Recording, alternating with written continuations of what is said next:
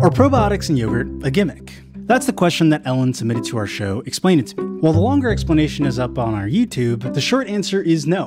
Probiotics are not a gimmick, but there are some gimmicky things to look out for. All yogurts contain probiotic elements because they're fermented with these two guys.